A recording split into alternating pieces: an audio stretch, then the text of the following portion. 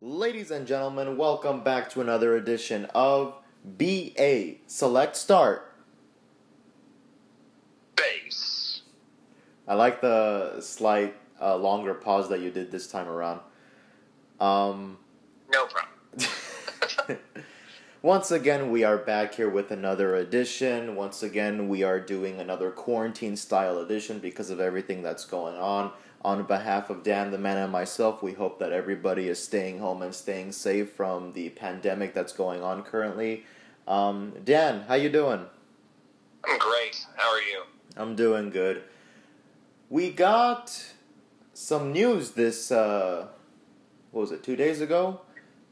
Thereabouts, yeah. Yeah, on a subject matter that we first started the series with, and then we kind of shifted away from it, but now we're coming back into it, which is kind of the beauty of the series, where we can really go in any direction.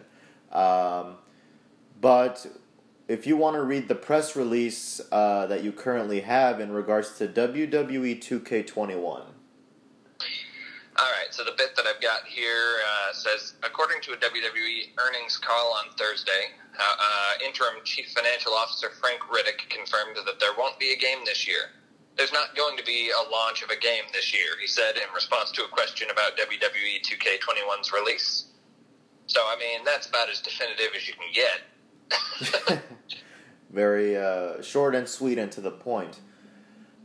So obviously, I mean, the whole reason for this is because of the horrendous release of 20 this past time. I think it's that. Do you think that the pandemic that's going on probably played a bit of a role in this as well?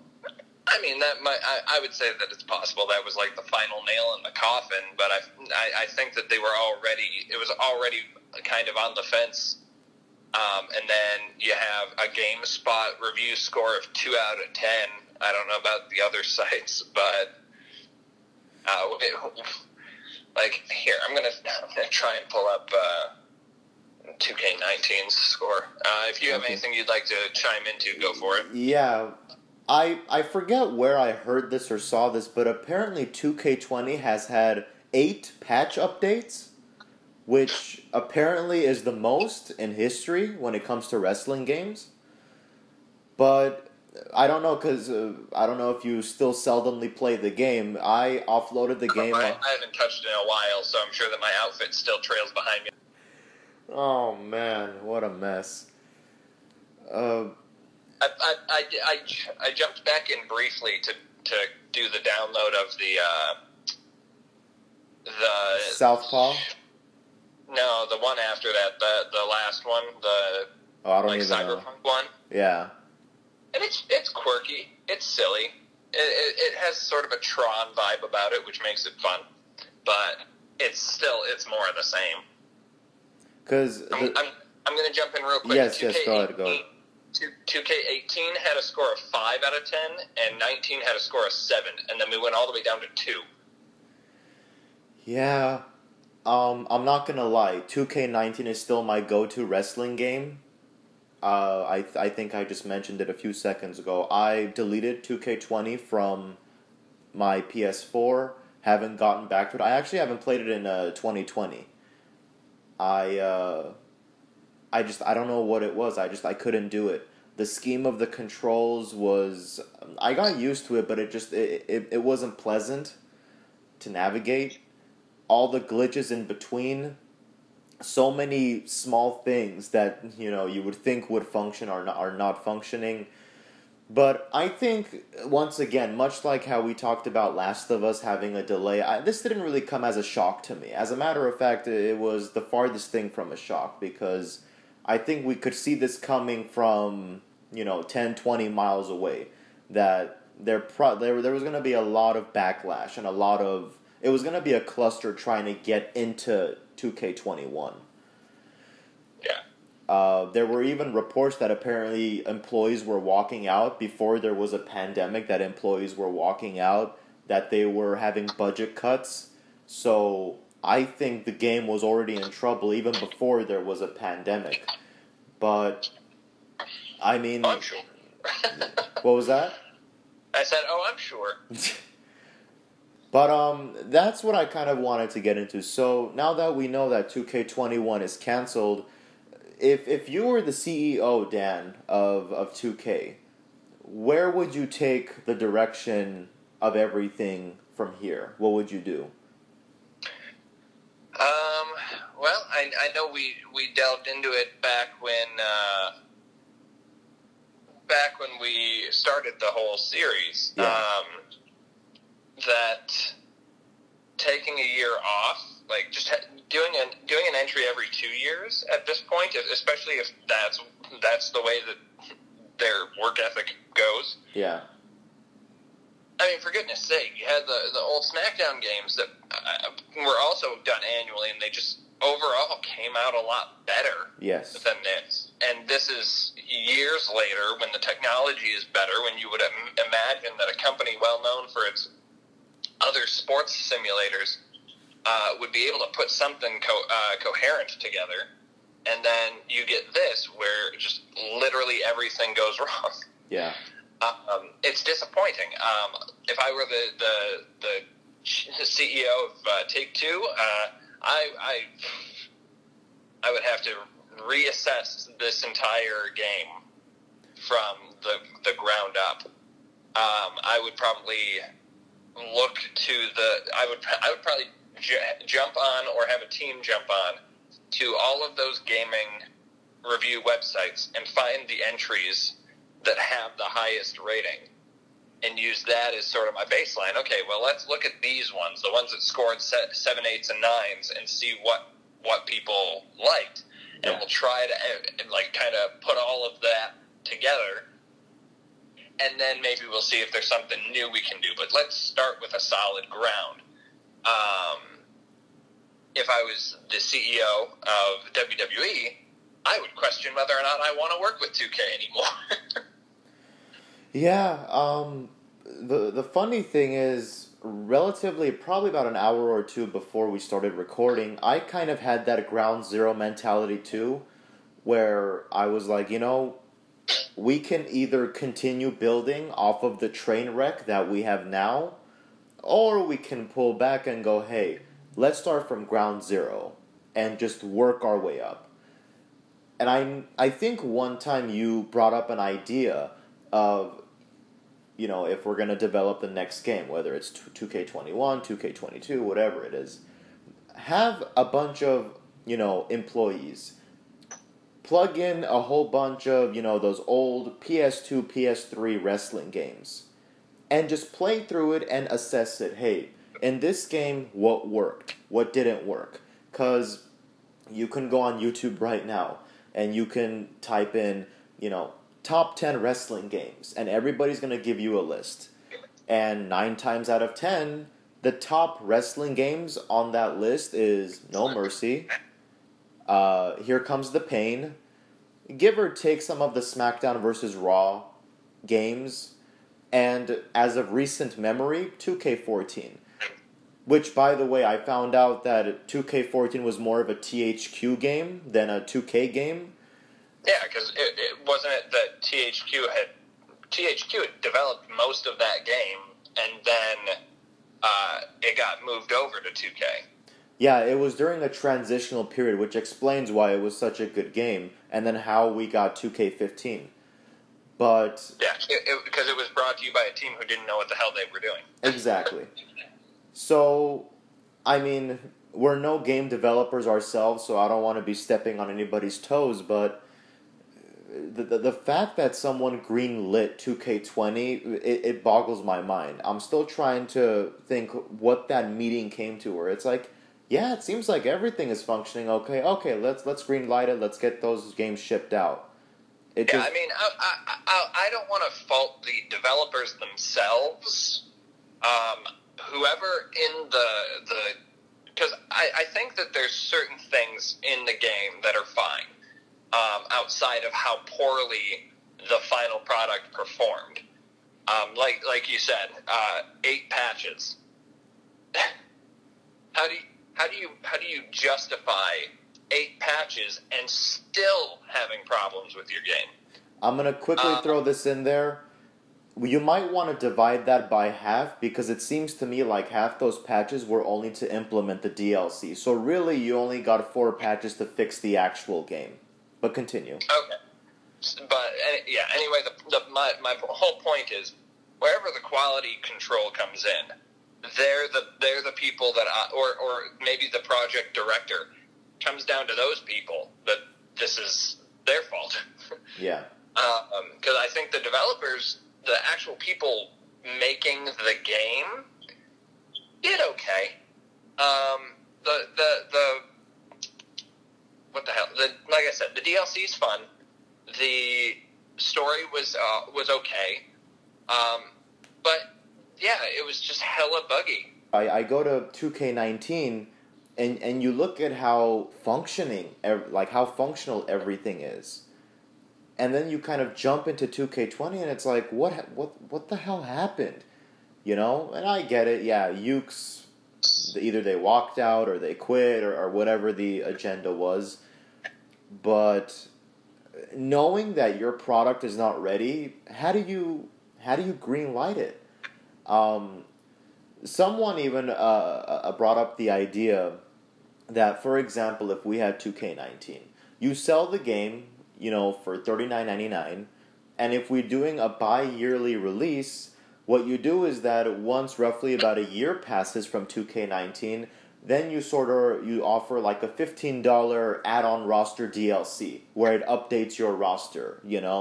If someone debuted it, but they didn't debut, when 2K19 was coming out, now you'll be able to have them.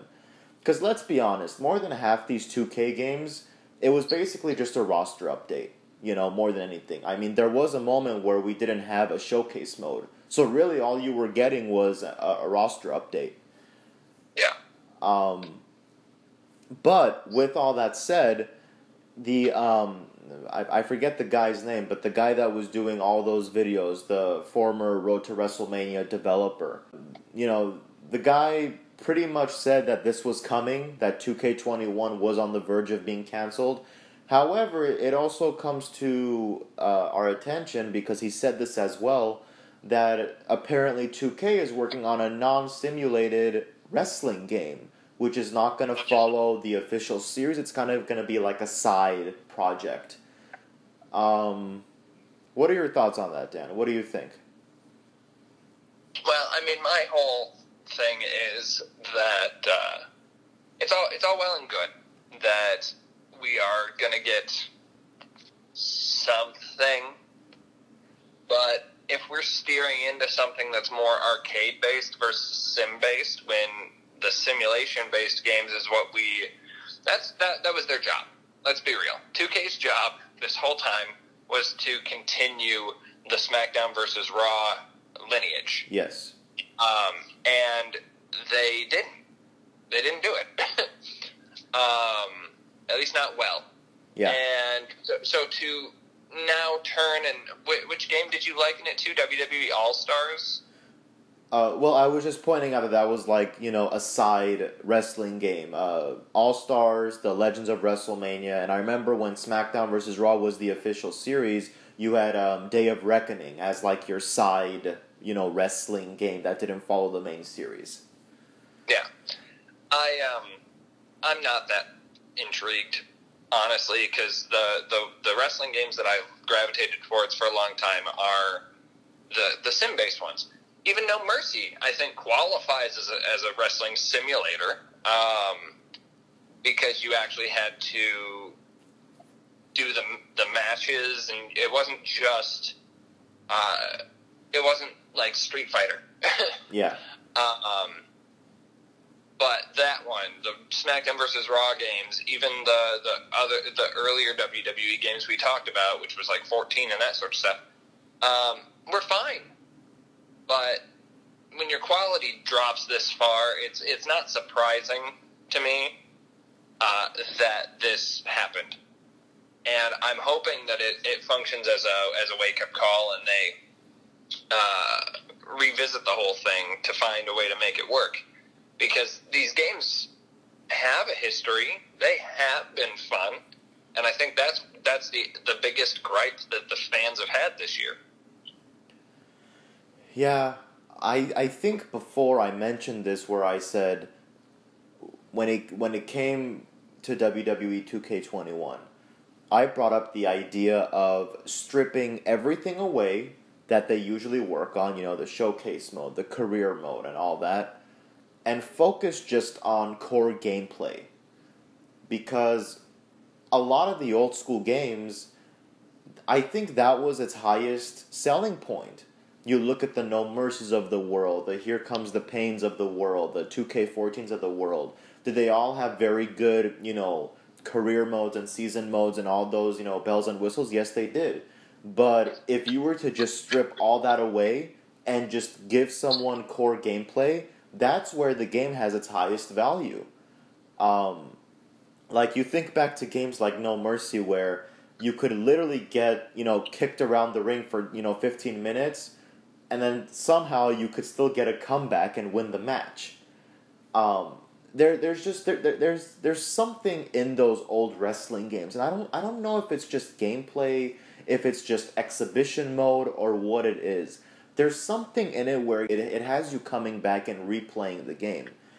And I think that in specific cases like 2K20, they got so focused on, the career mode, this, that when it came time to core gameplay and core mechanics, it lacks. So yeah, that should be where you start. You shouldn't be peppering in all these silly-ass modes if none of them are going to work. I mean, I will give credit where credit's due. Like, the cutscenes for the Four Horsewomen, showcase is very, very good. But the only problem is that nobody asked for it. I don't really think anybody even wanted it. And it's one of those things where if you complete it, you probably just put it to the side and never revisit it again. Or you don't even complete it. Because what's the point of having 4 versions of each horsewoman on your roster? So, yeah, I mean, I think that should be their biggest thing right now. Like, the mentality should be, okay, let's go to ground zero. Let's build from the ground up. Not trying to take, the wreckage that we have from before and trying to tweak it. It only interests me to see when we pick up again on the main series where we're going to be. I feel like it's either going to be really good or it's going to be worse than 2K20. I mean, I don't know. What are your thoughts? So if this one got 2 stars, I'm going to anticipate the next one's only going to land around 5. But I think we're going to see some improvement. But it also depends on when they start. Like, they should have a team in a room devising a game plan now. They need to not wait until, damn, okay, we'll start putting it together in January. No. You do not wait till January to start a game you're supposed to release in October when your last entry was for lack of a better term, shit show. Yes. Lay the groundwork now. Devise your plan. Because I would say if you have everything mapped out by January, then maybe you're okay. If not sooner. But if you start the planning process in January, it's gonna blow up in your face. Yeah. So I think we'll see some progress. I don't know how much. I think that this might finally be the time where my dreams come true, because I think if they really want something to shoot some steroids into the game, then I think a GM mode rehash might actually be a way to just kind of catch some fanfare initially. Or if they're like, hey, we brought back this mode that you guys all really liked, then people might be like, okay, well, I'll give it a shot. And then even if people buy the game and it's garbage, then 2K got your money. But I think you need something big to win people back over. Because that's the other thing that I think what we might see is if they go about it as business as usual and they go, okay, well, we got a new version of 2K. You guys want it? People are going to say no because the last one was trash. Yeah. You've got to have some marquee feature that makes people go, all right, I need to try this one to see if it's worth anything. But I think that this will be the last shot. If they come out with 21 or 22 or whatever, or if they rebrand it to WWE 2K, then I think that if they botch this next one, it's dead. I don't think that they can re-win the trust. Yeah, ironically talking about rebranding, I think that if there was ever a moment where you needed to rebrand the main franchise, it would be now. I think that if you had plans of giving it a new look, giving it a new name, new bells and whistles, right now would be probably the best time to do so. Because I think just saying 2K out loud still leaves a bad taste in everybody's mouth from what we got last time. Yeah. It was also brought to my attention that, and I didn't even think of this, the fact that 2K20 has had 50%, 60% sales probably about 4 or 5 times. And it hasn't even been a year since release. And it's like, when you kind of think about it, wow, if you have to discount a $60 game 4 or 5 times in less than a year, in less than, has it been 6 months? In order to get a book or two, I think that tells you like how desperate they are to get a cash grab from, all the players out there. Yeah. So I wouldn't be surprised if we see 2K pop up as one of the PlayStation Plus free games one of these months. Oh, it's not even worth it. I mean, to be honest, like, I regret so much. Keep in mind, I got the SmackDown 20th Anniversary DLC for $9.99. I regretted it immediately. I played it for a second, and I was like, I'm done with this, and I deleted it off my PS4. Ouch. Well, that speaks wonders. Mine's still on there, but I've been playing Digimon Cyber Sleuth for like a month now, and 2K hasn't even crossed my mind. So I think they're 0-2 when it comes to you and I. But no, yeah, it's a very big mess that they need to start cleaning right now. And I think you're right. If there's any mindset of waiting until later, waiting until next year, waiting until they see what happens with the pandemic and when things can go back to place, you are wasting your time. Because I know right now the popular thing to do, whether you have a TV show or whatever, is to, go on a 3-way or 4-way Zoom and, record the whole thing, having a conversation. I don't know if you've seen the more recent episodes of Up, Up, Down, Down. Everything, everybody is in a separate room. Nobody's together. So I think that, 2K should take advantage of it and go, okay, well, if we're not allowed to go to work, let's all get on Zoom, have a 3-way, 4-way session, and let's start getting some ideas going. What do we want to do? When everything goes back to normal, what's the first thing we want to tackle? How do we get this game off the ground running? That's just my opinion. No, I agree. That's a good use of your time, especially since you only it's not like you need all of the developers in a room to do it. You don't need 70 people discussing the thing. You need 5 people. Just grab five of your brass, put them on a Zoom call, and say, hey, have a think session, and let me know what you guys come up with, because we need to fix the mess that was this game this year. Yeah. And then, like I said, look at the old games. See what features are praised in the various IGN, GameSpot, other websites, pages. See what their reviews are talking about, and implement those. Like I said, if you come in and you've got a big thing like a GM mode or... Create a story. What? Create a story. Yeah, or a create a story mode. Something that is so different from the previous entries that people are still going to say, well, I got to give that a shot now. then you're off to a good start. But just like writing a script, sit down, draft out the whole plot before you even start. And then once you have your beat sheet and you bring it to the table to start writing, you're going to have a much easier time. And not to suggest that they don't do that normally. It just seems like they don't care and haven't really committed enough of their energy to making it good as much as making it. Yeah, I never really got that vibe from 2K. Like, if we talk about companies like Naughty Dog or Rockstar Games, you could tell, like, they try to go above and beyond for the consumer. They try to give you more than, your money's worth.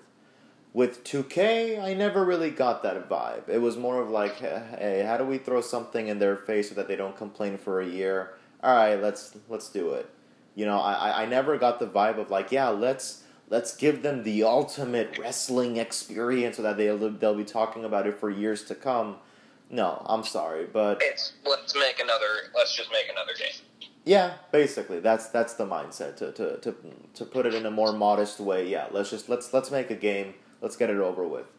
So. And I mean, I've got friends who play the other 2K games, and they love them. They love the basketball. They love the what do they have? Hockey, and it doesn't matter. Every time they do an entry, they're on board, and that hasn't been the case with this because they're either not capturing the magic. I don't think they ever really stuck the landing. So it's not even like they had one that came out and it was like, this was so good, it's an 8, it's a 9. Okay, well, let's stick that one. They were constantly playing catch-up, coming from a 5 to a 7, and then losing it entirely to go to a 2. I don't know. I don't know what goes on in the boardroom over at Take-Two, but... Honestly, if I was WWE or whoever handles the executive decision to do business with 2K, I would probably pull the plug right now and be like, okay, who can we align ourselves with in regards to the games? Who can we trust? Who can come take this train wreck and, improve it, fix it, and gain the trust back from all the consumers? And again, I mean, I was always taught to give credit where credit's due. I think that 2K somewhat scratched the surface with 2K19. The fact that everybody's mentality was, oh, let's just go back to 2K19, I think that tells you that there is some replay value or some value to 2K19. So, I don't know, they have something that looks to be a bit promising if you just implement, new features, improvements. So, you kind of have a base for where you need to go. It's just a matter of if you decide to use it. Yeah, so, I mean, we can spitball ideas all day of what they need to do, but I guess time will tell, and we'll see where everything goes and how everything works out. But all I can tell everybody is, and I think you'll agree, Dan, is don't hold your breath, because unless if I see a teaser or something that looks promising or out of this world, I'll get excited, but in the meantime, I'm not getting my hopes up for anything. Yeah, so. I think this is definitely one where they would benefit, and I don't know how many people would jump at it, but if conventions get to start working again, or if they get to do like a limited press convention for various things, like Jesus, I can't even remember all the acronyms. Consumer Electronics Show, CES. Yeah. Or E3, I think is another one. Yes. If they can pump something out by, like, I don't know, June, and cycle it to these conventions so that people can actually play them and get a feel for them, that's probably also a good telling sign for them whether or not their product is gonna be their saving grace or not. But yeah, I don't know. It's unfortunate that WWE parted ways with Ukes and THQ, because those were the games that were good. Yeah. And they put their stock in 2K, and I just don't think it's panned out the way they were hoping. Yeah, well, with THQ, there was a little bit of circumstance. I think that they went out of business. But Ukes, it seems like it was completely voluntary. Like, Yeah. Okay, we don't really see eye to eye with your idea, so we're probably going to let you go. Knowing that Ukes was kind of the bread and butter of what made the recent wrestling games work. Well, it isn't Ukes is the studio making the other game, right? The independent game. Yeah. I mean, it's just gonna be a generic wrestling game, I believe, because I don't think it's gonna have anyone we know. It's not gonna be it's not a WWE game, and as far as I know, it's not an AEW game, right? Well, I was hearing rumblings about that, about how AEW was trying to partner up with Ukes, and how Kenny Omega is trying to get a modern day No Mercy AEW game going. So I don't know what the update is about that, but it seems like that's. I mean, I'd play the hell out of it. I would too. No lies. Like I know some of the guys. I don't know all of them, but a modern No Mercy, hell yeah. I'm like, take my money. So yeah, it's. I don't know. We'll see. Yeah, I think that's the best way to put it, because. I don't know. You would think that last year at this time they were grinding, trying to get the best wrestling game out there, and then we got 2K20. So, I don't know. Now we got a pandemic that's taken over the world, so that kind of limits them even more. But we'll see. So, any final remarks, Dan, about anything? I mean, give us your thoughts in the comments, listeners, as to whether you think there's going to be another one, how you would approach this if you were in charge, and if you think maybe it's time to cut ties. So, with that said, once again, guys, thank you so much for joining us on another edition of BA Select Start. Once again, we hope that everybody is staying safe from everything that's going on. Let us know your thoughts about anything that we discussed today on the episode. Let us know what you guys think, and we will see you all next time.